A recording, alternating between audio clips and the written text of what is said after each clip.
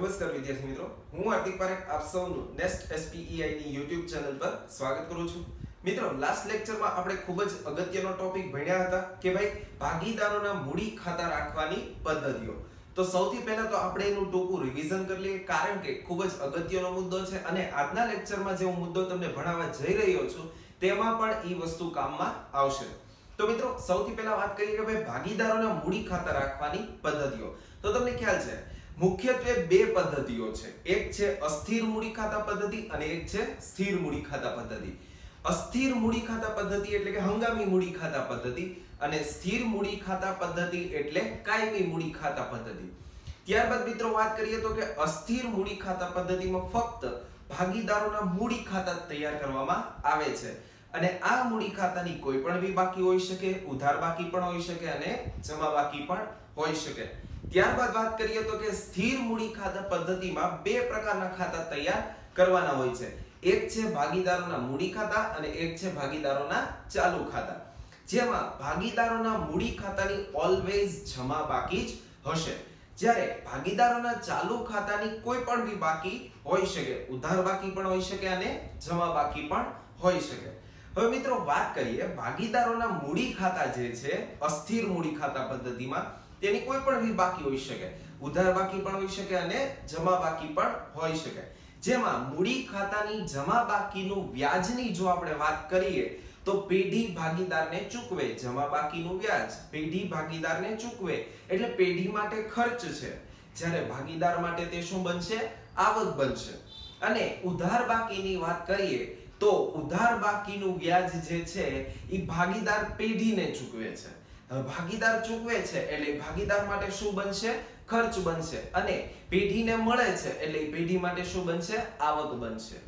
ત્યારે મિત્રો વાત કરીએ આપણે સ્થિર મૂડી ખાતા પદ્ધતિમાં ભાગીદારોના મૂડી ખાતા અને ભાગીદારોના ચાલુ ખાતા. તો ભાગીદારોના મૂડી ખાતાની તો જમા બાકી જ છે, તો ઈ જમા બાકીનું વ્યાજ પેઢી માટે છે ખર્ચ અને ભાગીદાર માટે છે આવક. જ્યારે ભાગીદારના ચાલુ ખાતાની જમા બાકીનું વ્યાજ ઈ પણ પેઢી માટે ખર્ચ અને ભાગીદાર માટે આવક. જ્યારે ચાલુ ખાતાની ઉધાર બાકીનું જે વ્યાજ છે તે ભાગીદાર પેઢીને ચૂકવે છે એટલે ભાગીદાર માટે તે ખર્ચ છે અને પેઢી માટે તે આવક છે. તો મિત્રો, આપણે જે લાસ્ટ લેક્ચરમાં ભણ્યા હતા તે આ ચાર્ટ હતો, તે તમને ખ્યાલ છે. આ ઉપરાંત મિત્રો આપણે બીજું શું સમજ્યા હતા તો કે આપણે આ ખાતાઓ બનાવતા શીખ્યા હતા. એટલે કે તમને ખ્યાલ છે કે અસ્થિર મૂડી ખાતા પદ્ધતિમાં ભાગીદારોના મૂડી ખાતા કેવી રીતે બનશે, સ્થિર મૂડી ખાતા પદ્ધતિમાં ભાગીદારોના મૂડી ખાતા અને ભાગીદારોના ચાલુ ખાતા કેવી રીતે બનશે તેનો પણ તમને ખ્યાલ હોવો જોઈએ. જે વસ્તુ આપણે ભણી ગયા છે કે ઉધાર બાજુએ કઈ વિગત આવે અને જમા બાજુએ કઈ વિગત આવશે. અને મિત્રો, મેં તમને એમાં સિમ્પલ વસ્તુ એટલી યાદ રાખવાની કીધી હતી કે મૂડી વધારવા તમે મૂડી ખાતે કે ચાલુ ખાતે જમા કરો, મૂડી ઘટાડવા તમે મૂડી ખાતે કે ચાલુ ખાતે ઉધાર કરો. તો એમાં કેટલી ડિટેલ હતી તે તમને ખ્યાલ છે. અને મિત્રો, આજના લેક્ચરમાં મારે જે વાત કરવાની છે તેની માટે થઈને આ ખાતાઓ આવડતા હોવા જરૂરી છે, તો તમે એના ઉપરથી ડિરેક્ટલી સમજી શકશો. હવે મિત્રો, આજની વાત કરીએ તો આજના લેક્ચરમાં મારે ચલાવવાનું શું છે તો કે આજે આપણે એક નવું ખાતું શીખવા જઈ રહ્યા છે, નફા નુકસાન ફાળવણી ખાતું. તમે નફા નુકસાન ખાતું સાંભળેલું છે, પરંતુ મારે જે વાત કરવાની છે એ નફા નુકસાન ફાળવણી ખાતું. તો આપણે એની ચર્ચા કરીએ. હવે મિત્રો, ધોરણ 11 માં તમે વાર્ષિક હિસાબો ભણી ગયા છો, એની તમે માહિતી મેળવેલી છે. તો કે ધોરણ જે 11 હતું એમાં તમે વાર્ષિક હિસાબો જે બનાવતા હતા તો એમાં તમે 3 ફોર્મેટ તૈયાર કરતા હતા. હવે તમને ખ્યાલ છે કે 11મા ધોરણમાં વાર્ષિક હિસાબમાં તમે કયા કયા ફોર્મેટ બનાવતા હતા. તો કે સૌથી પહેલા તમે શું બનાવતા હતા તો કે વેપાર ખાતું. ત્યારબાદ બીજું શું બનાવતા હતા તો કે નફા નુકસાન ખાતું. અને ત્રીજું શું બનાવતા તો કે પાકું સરવૈયું. તો ટોટલ તમે 3 ફોર્મેટ શીખેલા છો ધોરણ 11 માં. હવે આપણે ધોરણ 12 માં છે. આ એકાકી વેપારીના હિસાબો તમે તૈયાર કરતા શીખ્યા હતા, જ્યારે અહીંયા ધોરણ 12 માં તમે ભાગીદારી પેઢીના વાર્ષિક હિસાબો તૈયાર કરતા શીખો છો. તો હવે શું ફેર છે આઈના વાર્ષિક હિસાબોમાં? તો ધોરણ 12 ના વાર્ષિક હિસાબોની જો વાત કરીએ તો ટોટલ આપણે અહીંયા જે છે ઈ 5 ફોર્મેટ હવે તૈયાર કરવાના આવતા હોય છે. સૌથી પહેલા તમે વેપાર ખાતું બનાવશો, ત્યારબાદ તમે નફા નુકસાન ખાતું,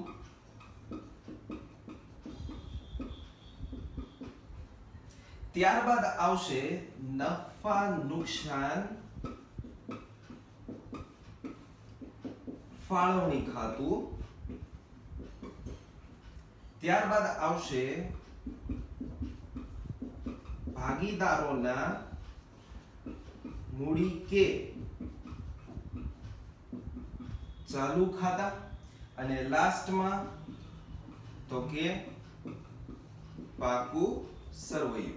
તો મિત્રો ધોરણ 12 ના વાર્ષિક હિસાબોમાં આ 5 પ્રકારના ફોર્મેટ તમારે તૈયાર કરવાના આવતા હોય છે. હવે તમને ખ્યાલ છે વેપાર ખાતું શું છે, નફા નુકસાન ખાતું શું છે અને પાકું સરવૈયું શું છે.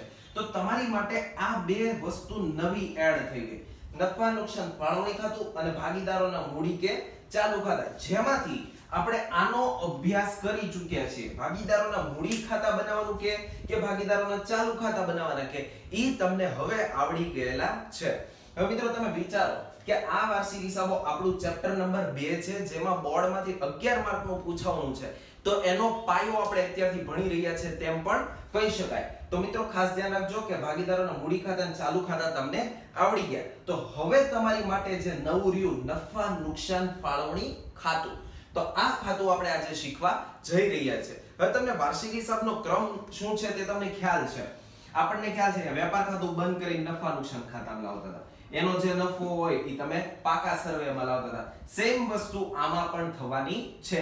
તો નફા નુકસાન ફાળવણી ખાતું શું છે તેની આપણે ડિટેલમાં ચર્ચા કરીશું કે ઈ ખાતાનું ફોર્મેટ કેવું હોય, ઈ ખાતામાં કઈ કઈ ડિટેલ આવશે, ક્યારે ઉધાર કરવું, ક્યારે જમા કરવું, તે સંપૂર્ણ વિગતો એમાં ખ્યાલ આવી જશે. આમાં પણ ઈ જ હોય, વેપાર ખાતું બંધ કરી નફા નુકસાન ખાતામાં લાવવાનું, નફા નુકસાન ખાતું બંધ કરી ફાળવણી ખાતામાં, ઈ ખાતું બંધ કરી ભાગીદારોના મૂડી કે ચાલુ ખાતામાં લાવવાની અને એની બાકી કાઢીને ક્યાં લાવવાની, પાકા સર્વેમાં. આમાં પણ ઈ જ ક્રમ તમને જોવા મળશે. તો મિત્રો આજના લેક્ચરમાં હવે આપણે સમજીએ નફા નુકસાન ફાળવણી ખાતું. તો મિત્રો નફા નુકસાન ફાળવણી ખાતું મેં અહીંયા દોરી લીધેલું છે, એટલે સૌથી પહેલો સવાલ તો તમને ઈ થાય કે આ ખાતાનું ફોર્મેટ કેવું હશે. તો મિત્રો નફા નુકસાન ફાળવણી ખાતાનું ફોર્મેટ બહુ સિમ્પલ છે. વિગત રૂપિયા, તારીખ પણ નથી આવતું અને નોપા પણ આવશે નહીં.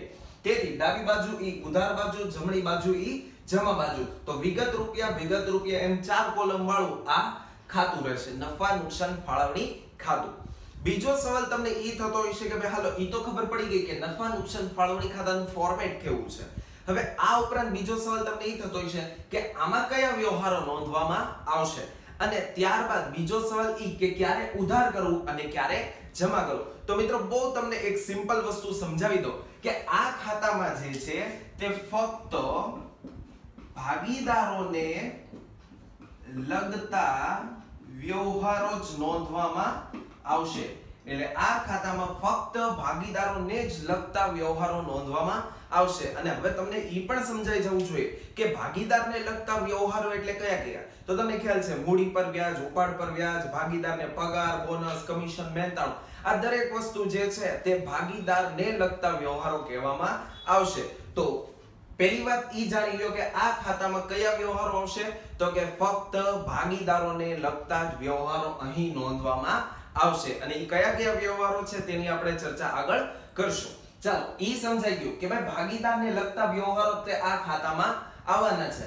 હવે સવાલ ઈ થાય કે ઈ વ્યવહારો ક્યારે મારે ઉધાર બાજુએ નોંધવા અને ક્યારે મારે જમા બાજુએ નોંધવા. હવે તમને ખ્યાલ છે તમે હિસાબો કોના તૈયાર કરો છો, તો કે પેઢીના તમે હિસાબો તૈયાર કરો છો. તો પેઢીના પોઈન્ટ ઓફ વ્યૂ થી વિચારવું પડે, બરાબર છે. તો પેઢીના પોઈન્ટ ઓફ વ્યૂ થી વિચારો તો તમારે ઈ વિચારવાનું કે જ્યારે પેઢી માટે ખર્ચ હોય તો એને ઉધાર કરવાનું, અને જ્યારે પેઢી માટે ફાયદો હોય કે લાભ હોય તો તમારે એને જમા કરવાનું. Simple rule. શું કીધું મેં તમને? જ્યારે તમને ખબર પડે કે આ વ્યવહાર પેઢી માટે ફાયદાકારક છે, લાભ છે, નફો છે, તો જમા કરો. તમને એમ લાગે કે પેઢી માટે ખર્ચ છે, નુકસાન છે, તો એને તમારે કઈ બાજુ નોંધવાનું રહેશે? ઉધાર બાજુએ નોંધવાનું રહેશે. આ એક સિમ્પલ રૂલ છે. નફા નુકસાન ખાતામાં તમે આ જ વસ્તુ કરતા હતા. ખર્ચાઓ બધા કઈ સાઈડ નોંધતા હતા? તો કે ઉધાર સાઈડ. અને જે કાઈ પણ બી આવક છે, ફાયદો છે, લાભ છે, અહીંયા હું એક શબ્દ ઉમેરી દઉં કે આવક હોય, પેઢી માટે જો આવક હોય, ફાયદો હોય કે લાભ હોય તો એને જમા બાજુએ નોંધવાનું રહેશે. આ એક સિમ્પલ વસ્તુ થઈ ગઈ. હવે મિત્રો, હવે આપણે આ ખાતાની શરૂઆત કરીએ તો કે ઉધાર બાજુએ શું આવશે અને જમા બાજુએ શું આવશે. તો સૌથી પહેલા આ ખાતાનું શરૂઆત સ્ટાર્ટિંગ ક્યાંથી થશે? તો મેં તમને હમણાં સમજાવ્યું કે આપણે જે કાઈ પણ બી વાર્ષિક હિસાબો તૈયાર કરીએ એ ક્રમમાં હોય. 12મા ધોરણમાં આપણે 5 ક્રમમાં એટલે કે 5 ખાતાઓ ફોર્મેટ આપણે તૈયાર કરવાના રહેશે. વેપાર ખાતું, નફા નુકસાન ખાતું, નફા નુકસાન ફાળવણી ખાતું, ભાગીદારોના મૂડી કે ચાલુ ખાતા અને પાકું સરવૈયું. તો આ જે નફા નુકસાન ફાળવણી ખાતું છે એ ત્રીજા ક્રમે આવે છે. એટલે નફા નુકસાન ખાતું જે હોય એમાંથી તમને ખ્યાલ છે કે નફા નુકસાન ખાતા ઉપરથી તમને ચોખ્ખો નફો કે ચોખ્ખી ખોટ મળે. હવે ઈ ખાતું બંધ કરીને ઈ નફો કે ખોટ ક્યાં લાવવાની? અહીંયા લાવવાની છે. હવે જો મિત્રો કે ચોખ્ખો નફો હોય તો ઈ કઈ સાઈડ આવશે? આ સાઈડ આવશે. એટલે કે નફા નુકસાન ખાતેથી તમે લાવતા હશો. જો નફો હોય તો અહીંયા આવશે ચોખ્ખો નફો. અથવા તો આની કરતા ઉલટું વિચારો કે નફો છે તો ઈ જમા, તો ખોટ હોય તો ઈ કઈ સાઈડ આવશે? તો કે ઈ ઉધાર સાઈડ આવશે. એટલે કે ઈ પણ નફા નુકસાન ખાતેથી જ અહીંયા લાવવામાં આવે, જે કહેવાશે ચોખ્ખી ખોટ. તો મિત્રો, સૌથી પહેલા શરૂઆત આંતરિક હશે કે નફો હોય કે ખોટ હોય તો તે પહેલા મૂકવામાં આવશે. હવે આગળ વાત કરીએ કે ભાગીદારને લગતા કયા કયા વ્યવહારો અહીંયા નોંધવામાં આવશે. તો સ્ટેપ બાય સ્ટેપ આપણે વિચારીએ તો કે સૌથી પહેલા ભાગીદારને લગતો કયો વ્યવહાર હોઈ શકે? તો કે માની લો મૂડી પર વ્યાજ. હવે મૂડી પર વ્યાજ તમે વિચારો કોણ કોને ચૂકવે છે? તો કે પેઢી ભાગીદારને ચૂકવે છે. હવે જો પેઢી ભાગીદારને ચૂકવે તો પેઢી માટે એ મૂડી પર વ્યાજ શું બને? ખર્ચ બને. હવે ખર્ચાઓ બધા કઈ સાઈડ આવે? ઉધાર સાઈડ આવે. તો આપણે ઉધાર બાજુ નોંધવાનું રહેશે કે ભાઈ મૂડી પર વ્યાજ. હવે અહીંયા મિત્રો એક જણા નથી, અહીંયા ભાગીદારી પેઢીના છે એટલે 2 કે 3 ભાગીદાર હોય છે. તો માની લો કે 2 ભાગીદાર હોય તો આવી રીતે લખવાનું રહે કે ભાઈ A ના આટલા, B ના આટલા અને બેયનો ટોટલ થઈ. માની લો કે અહીંયા આપણે રકમ પણ લઈ લઈએ 5000 અને 3000, એવી રીતે ટોટલ 8000. આવી રીતે લખવાનું રહેશે. તો આ થયું મિત્રો મૂડી પર વ્યાજ. તો તમને ખ્યાલ આવી ગયો પેઢી માટે ખર્ચ છે એટલે ઉધાર બાજુ. હવે વિચારો મૂડી પર વ્યાજનું તમે જેમ વિચાર્યું એમ ઉપાડ પર વ્યાજ માટેનું તમે વિચારો. ઉપાડ પર વ્યાજ એટલે આનું ઉલટું. ઉપાડ પર વ્યાજ ભાગીદાર પેઢીને ચૂકવે એટલે પેઢીને મળે. એટલે પેઢી માટે તે શું થાય? આવક. હવે પેઢી માટે જે વસ્તુ આવક હોય તે કઈ સાઈડ આવે? જમા સાઈડ આવે. તો ઉપાડ પર વ્યાજ આપણે જમા સાઈડ નોંધવાનું રહેશે. એમાં પણ આ જ રીતે લખાય. 2 ભાગીદાર હોય તો 2 ભાગીદાર, રકમ પહેલા અંદર લખવાની અને ટોટલ હોય તે બહાર લખવાનું રહેશે. તો આ થયું મૂડી પર વ્યાજ, ઉપાડ પર વ્યાજ. આ ઉપાડ પર વ્યાજ તમે એટલું તો સમજી શકો કે મૂડી પર વ્યાજ ને ઉપાડ પર વ્યાજ છે એ ભાગીદારને લગતા વ્યવહારો છે. આ ઉપરાંત મિત્રો બીજું વધારાના કયા ભાગીદારને લગતા વ્યવહારો છે? તો કે ચાલુ ખાતાની ઉધાર બાકી પર વ્યાજ અને ચાલુ ખાતાની જમા બાકી પર વ્યાજ. તમને ખ્યાલ છે ચાલુ ખાતા કોના હોય? ભાગીદારના જ હોય. તો એનું વ્યાજ એ ભાગીદારને કાં તો મળે કાં તો ભાગીદાર પાસેથી લેવાનું હોય. તો થયો ઈ ભાગીદારને લગતો વ્યવહાર. તો હવે ઉધાર બાકીનો વ્યાજ અને જમા બાકીનું વ્યાજ ઉધાર કરું કે જમા તે કેમ વિચારશો? તો તમે યાદ કરો ચાર્ટ ઉપરથી કે ચાલુ ખાતાની જમા બાકીનું વ્યાજ પેઢી ભાગીદારને ચૂકવે. એટલે પેઢી ચૂકવે એટલે પેઢી માટે શું બને? ખર્ચ. એટલે ખર્ચા ક્યાં આવે? તો કે ઉધાર સાઈડ આવે. તો આપણે આ બાજુ લખવાનું રહેશે કે ચાલુ ખાતાની જમા બાકીનું વ્યાજ અહીંયા આવશે. હવે આનું ઊંધું કરો કે ચાલુ ખાતાની ઉધાર બાકીનું વ્યાજ જે ભાગીદાર પેઢીને ચૂકવે એટલે ભાગીદાર પેઢીને ચૂકવે એટલે પેઢીને મળે. તો ઈ પેઢી માટે શું બની જાય? આવક. હવે પેઢી માટે આવક એટલે કઈ સાઈડ આવશે? જમા સાઈડ. એટલે અહીંયા આપણે લખશું ચાલુ ખાતાની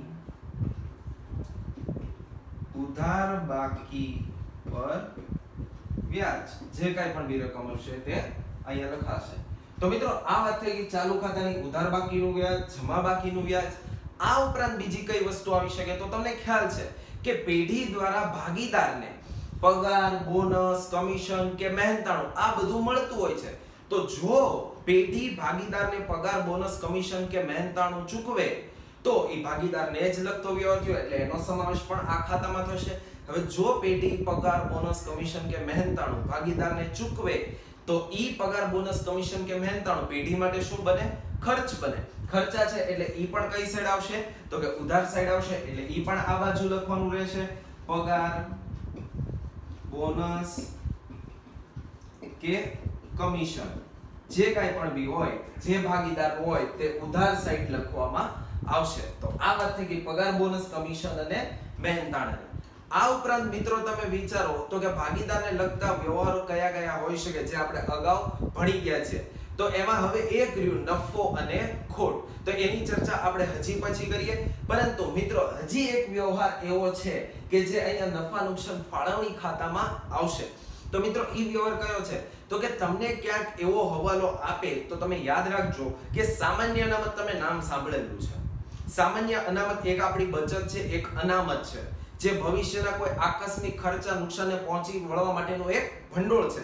તો આ જે ભંડોળ છે એટલે કે આ જે સામાન્ય અનામત છે તે અહીંથી એટલે કે આ ખાતામાંથી રકમ લઈ જઈને સામાન્ય અનામત ખાતે લઈ જવામાં આવે છે. હવે હવાલો કેવો હોઈ શકે એ હું તમને કહી દઉં કે ₹20,000 સામાન્ય અનામત ખાતે લઈ ગયા એટલે આપણી પેઢીનો જે કાઈ પણ બી નફો હોય એમાંથી તમે ₹20,000 સામાન્ય અનામત ખાતે લઈ ગયા. તો યાદ રાખજો મિત્રો, તમે આ જે સામાન્ય અનામત ખાતે રકમ લઈ જશો તે નફા નુકસાન ફાળવણી ખાતામાંથી લઈ જવામાં આવશે.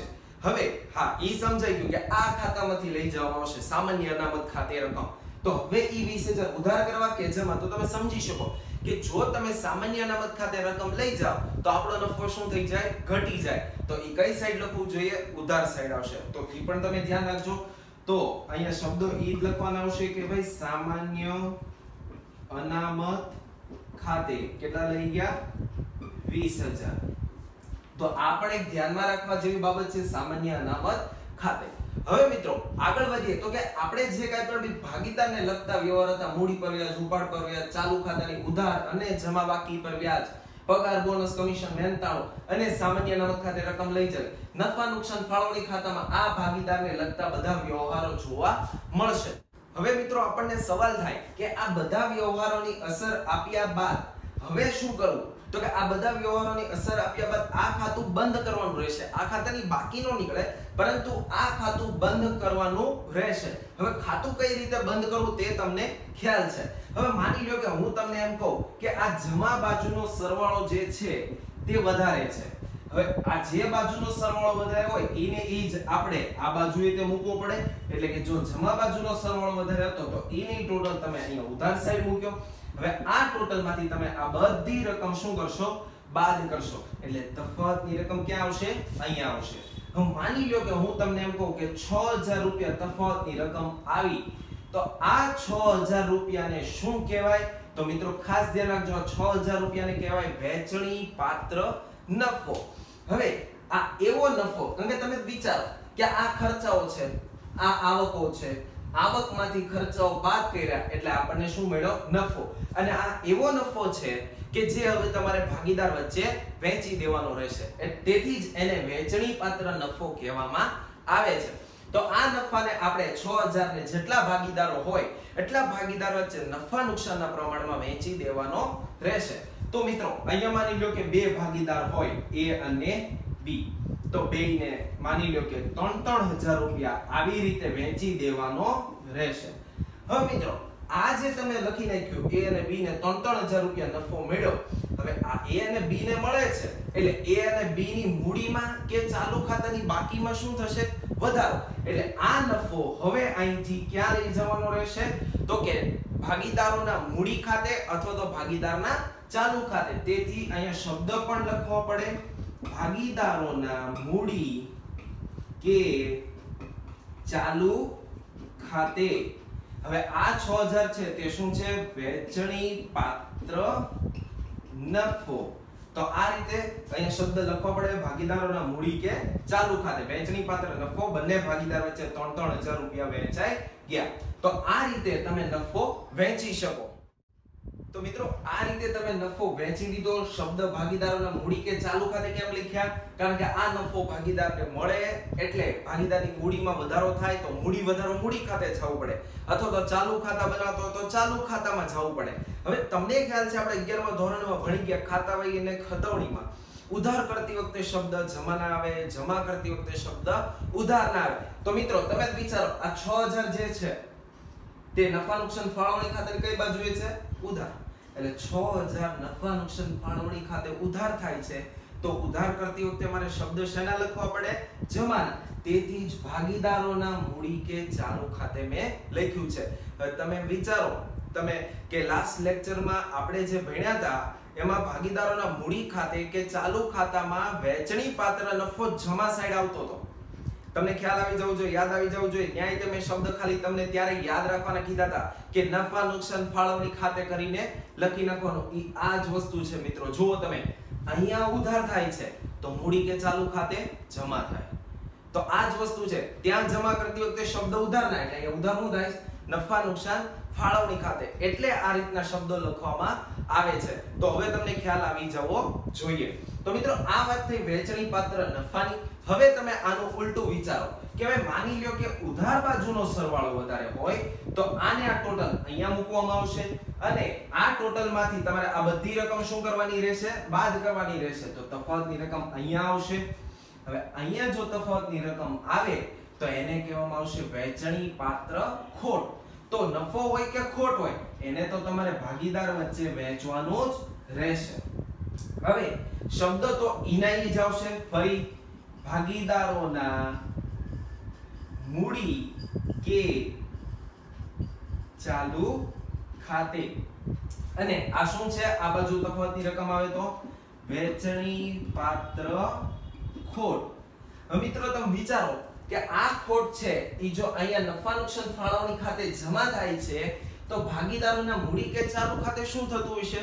ઉધાર. તમે યાદ કરી લેજો લાસ્ટ લેક્ચરમાં આપણે આ વસ્તુ ભણી ગયા છે કે મૂડી કે ચાલુ ખાતે ત્યાં તમે ખોટ શું કરતા હતા? ઉધાર કરતા હતા. જોઈ પણ લ્યો જો તમારી પાસે ઈ નોટ કરેલું હોય તો. અને ત્યાં પણ શબ્દ કયા હતા? નફા નુકસાન ફાળવણી ખાતે. તો મિત્રો ખાસ કે ભાઈ આ બાજુ જો તફાવતની રકમ આવે નફો, આ બાજુ તફાવતની રકમ આવે તો ખોટ, જે ક્યાં લઈ જવાની આવશે? ભાગીદારોના મૂડી કે ચાલુ ખાતે. તો આટલું કર્યા પછી હવે આ ખાતું શું થઈ ગયું? પૂર્ણ થઈ ગયું. તો મિત્રો આ રીતે આ હતું નફા નુકસાન ફાળવણી ખાતું. આમાં કોઈ ડાઉટ હોય, ક્વેરી હોય તો તમે એકથી વધુ વખત પણ તમે વિડિયો જોઈને પણ આમાંથી સોલ્વ કરી શકશો. હવે બીજું મિત્રો આમાંથી તે એક એમસીક્યુ એવો બની શકે કે નફા નુકસાન ફાળવણી ખાતાની ઉધાર બાકી એટલે, અથવા તો નફા નુકસાન ફાળવણી ખાતાની જમા બાકી એટલે શું? ઈ પણ તમને પૂછી શકે. તો મિત્રો તમને યાદ હોવું જોઈએ કે જો આ 6000 છે તફાવતની રકમ છે. હવે જો તફાવતની રકમ અહીંયા ઉધાર બાજુએ આવે તો આ કઈ બાકી કહેવાય? જમા બાકી કહેવાય. કઈ બાકી કહેવાય? જમા બાકી કહેવાય. તો સવાલનો જવાબ તમને મળી જવો જોઈએ કે નફા નુકસાન ફાળવણી ખાતાની જમા બાકી એટલે વહેંચણી પાત્ર નફો. આ 6000 રૂપિયા આપણને શું મળ્યું? વહેંચણી પાત્ર નફો. એવી જ રીતે જો તફાવતની રકમ જમા બાજુએ આવે છે તો આ કઈ બાકી કહેવાશે? આને કહેવાય ઉધાર બાકી. તો સવાલ એવો પૂછે કે નફા નુકસાન ફાળવણી ખાતાની ઉધાર બાકી એટલે તો કે વહેંચણી પાત્ર ખોટ. તો મિત્રો આ વસ્તુ પણ તમને સમજાઈ જવી જોઈએ. આ પણ 1 માર્કના એમસીક્યુ માં પૂછી શકાય છે. તો મિત્રો આ થયું નફા નુકસાન ફાળવણી ખાતું. આ જે કાઈ પણ વિગતો હતી તે ખાસ ધ્યાનમાં રાખવી, પાકું પણ કરી લેવું, કારણ કે મેં તમને કીધું એમ આગળના ચેપ્ટરોમાં પણ વાર્ષિક હિસાબમાં પણ આ વસ્તુ કામમાં આવવાની છે.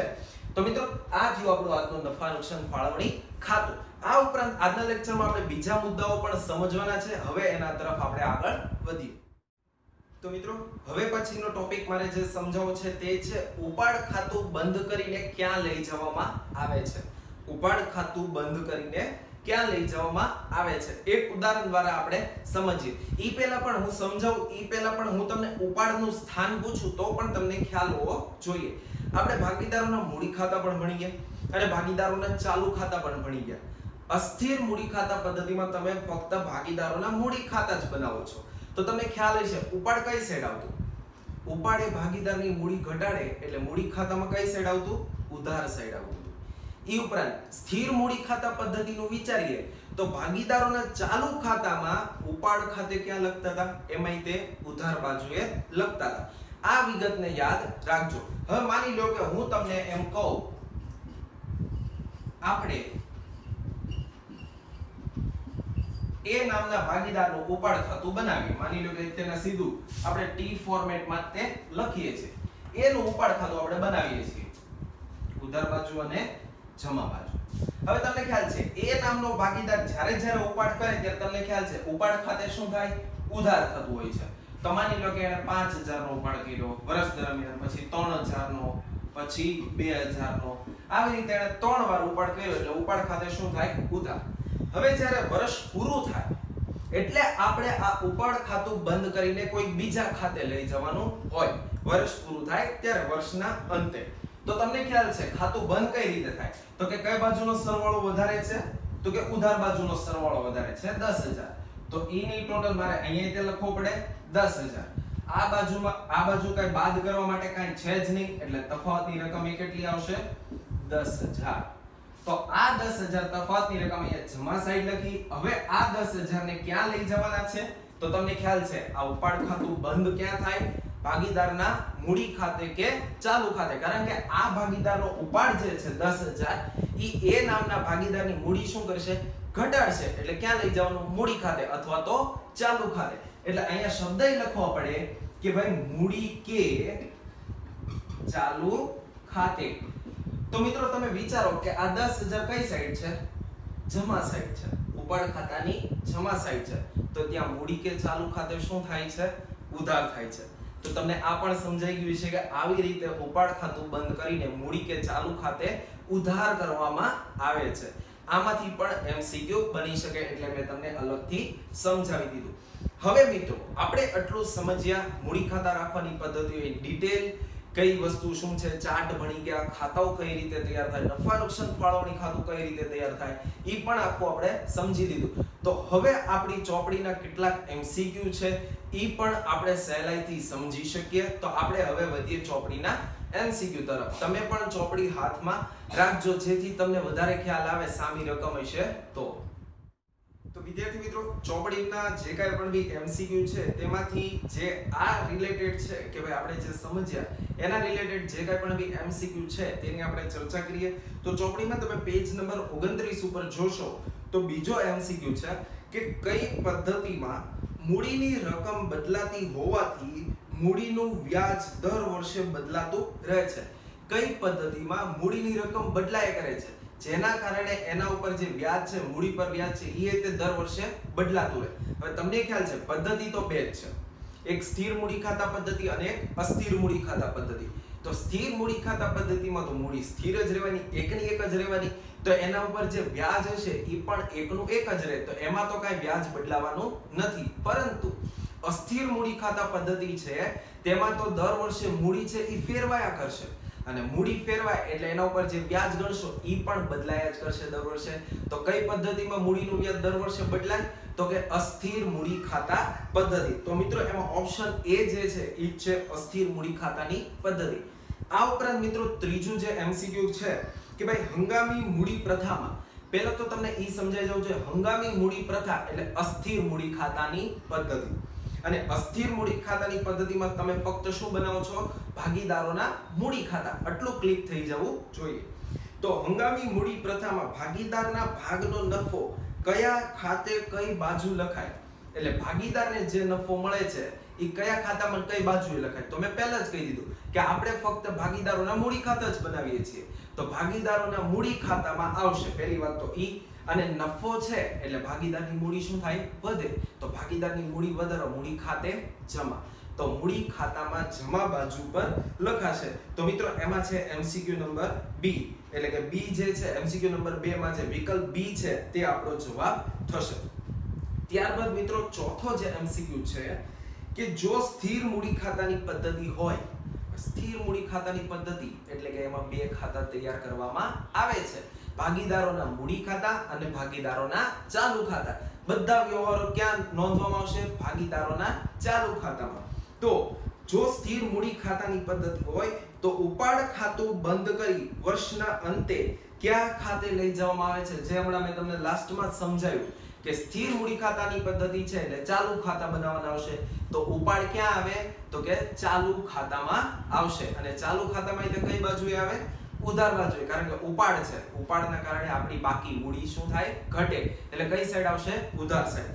તો મિત્રો જો એમાં એમસીક્યુ ચોથામાં ઓપ્શન નંબર બી છે, ચાલુ ખાતે. તો એ તમારો જવાબ થશે. હવે મિત્રો ત્યારબાદ પાંચમો એમસીક્યુ છે, ભાગીદારના ચાલુ ખાતાની ઉધાર બાકીનું વ્યાજ પેઢી માટે શું ગણાય? ચાલુ ખાતાની ઉધાર બાકીનું વ્યાજ પેઢી માટે શું ગણાય? તો મિત્રો ચાલુ ખાતાની ઉધાર બાકીનું વ્યાજ પહેલા તો એ વિચારો કોને ચૂકવે? તો કે ભાગીદાર પેઢીને ચૂકવે. એટલે પેઢીને મળે એટલે પેઢી માટે તે શું કહેવાય? આવક કહેવાય. એટલે પેઢી માટે આવક છે એટલે આપણે જે પાંચમા એમસીક્યુ માં ઓપ્શન છે તે સી છે, આવક આપણી માટે જવાબ થશે. ત્યારબાદ મિત્રો જોઈએ તો કે છઠ્ઠો એમસીક્યુ છે, ભાગીદારોના ઉપાડ પરનું વ્યાજ એ ભાગીદાર માટે શું છે?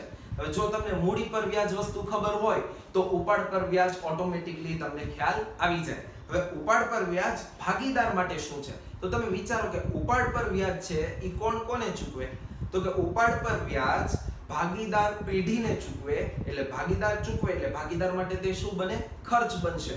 એટલે આમાં તમારે જોવાનું રહેશે કે ઓપ્શન એ ખર્ચ તમારો જવાબ રહેશે. ત્યારબાદ મિત્રો સાતમો જે એમસીક્યુ છે, નફા નુકસાન ફાળવણી ખાતાની ઉધાર બાકી એટલે તમે અહીંયા જે નફા નુકસાન ફાળવણી ખાતું બનાવ્યું હતું તેમાં જ મેં તમને સમજાવી દીધું કે નફા નુકસાન ફાળવણી ખાતાની ઉધાર બાકી એટલે વહેંચણી પાત્ર ખોટ અને જમા બાકી એટલે વહેંચણી પાત્ર નફો. તો મિત્રો અહીંયા ઉધાર બાકી એટલે જવાબ આવશે વહેંચણી પાત્ર ખોટ. આ પણ તમે ખાસ ધ્યાનમાં રાખજો. તો મિત્રો જે કાંઈ પણ ચોપડીના એમસીક્યુ હતા આના રિલેટેડ મેં તમને કીધું કે આ કેટલો અગત્યનો ટોપિક છે, કેટલા એમસીક્યુ પણ એમાંથી બન્યા, તો એનું પણ તમે રિફર કરી લેજો અને તમને ખ્યાલ આવી ગયો હશે કે કઈ રીતે આ જવાબ આવે છે. તો મિત્રો આજે જે મેં મુદ્દો ચલાવ્યો તેનું તમે રિવિઝન કર્યા કરજો. યસ મિત્રો, તો હજી એક વાત મારે કહેવાની રહી ગઈ કે જેના ઉપર તમારું ધ્યાન દોરવાનું રહેશે. મેં તમને જે નફા નુકસાન ફાળવણી ખાતું સમજાવ્યું તે ટોટલી ટેકનિકલ સમજાવ્યું કે કેમ આ વસ્તુ ઉધાર થઈ, કેમ આ વસ્તુ જમા સાઈડ લખવામાં આવી. પરંતુ તમે મિત્રો એક વસ્તુ નોટિસ કરશો તો તમને ખ્યાલ આવશે કે આપણે જે વસ્તુ ચાલુ ખાતામાં ઉધાર કરી એ બધી વસ્તુ નફા નુકસાન ફાળવણી ખાતે જમા થાય. ચાલુ ખાતામાં જે વસ્તુ તમે જમા કરી એ બધી વસ્તુ તમે જોશો તો નફા નુકસાન ફાળવણી ખાતે ઉધાર કરવાનું રહેશે. એટલે અમુક મિત્રો અમુક સ્ટુડન્ટ એવું પણ વિચારી શકે કે સીધું ડિરેક્ટલી યાદ રાખી લે કે આ વસ્તુ અહીંયા ઉધાર તો અહીંયા જમા. તો આ પણ તમે ધ્યાન રાખો, ચાલુ ખાતામાં ઉધાર ફાળવણી ખાતે જમા, ચાલુ ખાતામાં જમા ફાળવણી ખાતે ઉધાર. આ રીતે પણ તમે યાદ રાખી શકો. પણ એમાં પણ અમુક કેસમાં ઈ વસ્તુ નથી બનતી તો ઈ પણ તમે નોટિસ કરજો. આ ઉપરાંત અસ્થિર મૂડી ખાતા પદ્ધતિ હતી, અસ્થિર મૂડી ખાતા પદ્ધતિ, તો એમાં તમે ભાગીદારોના મૂડી ખાતા જ બનાવતા હતા. તો એમાંય તે ઈ જ વસ્તુ લાગુ પડે. મૂડી ખાતામાં જે ઉધાર એ ફાળવણી ખાતે જમા અને મૂડી ખાતે જે જમા તે ફાળવણી ખાતે ઉધાર. તો આ વસ્તુ પણ તમે એક ચોપડીમાંથી ચેક કરી લેજો એટલે તમને ખ્યાલ આવશે કે આ તો સાવ સહેલું થઈ ગયું. પણ મારી જવાબદારી છે કે મારે તમને બે રીતે સમજાવવું, ટેકનિકલ રીતે અને આ સિમ્પલ ટ્રીકના ઓલાથી પણ તમે યાદ રાખી શકો. તો મિત્રો આજના લેક્ચરમાં આટલું. તે આ ચેપ્ટરમાંથી જે કાંઈ પણ બી થિયરી કન્સેપ્ટ હતા તે બધા પૂરા થયા. એમસીક્યુ ની પણ મેં તમને સમજણ આપી દીધી. તો આજે આપણું જે ચેપ્ટર નંબર 1 છે, 4 માર્કનો વેઇટેજ જે છે તે આજે આપણે પૂર્ણ કરીએ છીએ. હવે જો કોઈના માઇન્ડમાં એવો સવાલ હોય કે ભાઈ સર હજી આપણે જે મોટા દાખલાઓ ચોપડીમાં રહેલા છે, દાખલા નંબર 7 થી 12 છે, તો ઈ દાખલા આપણી માટે કાંઈ કામના નથી. મોટા દાખલા છે, ખાતા બનાવવાનું કીધેલું છે, જે આપણી બોર્ડની બ્લુપ્રિન્ટમાં આવતું નથી. તો તમે એનું ટેન્શન લેતા નહીં. તો મિત્રો આજના લેક્ચરમાં આપણે આ ચેપ્ટર નંબર 1 પૂરું કરીએ છીએ. નેક્સ્ટ લેક્ચરમાં આપણે ફરી નવા ચેપ્ટર સાથે ફરીથી મળીશું.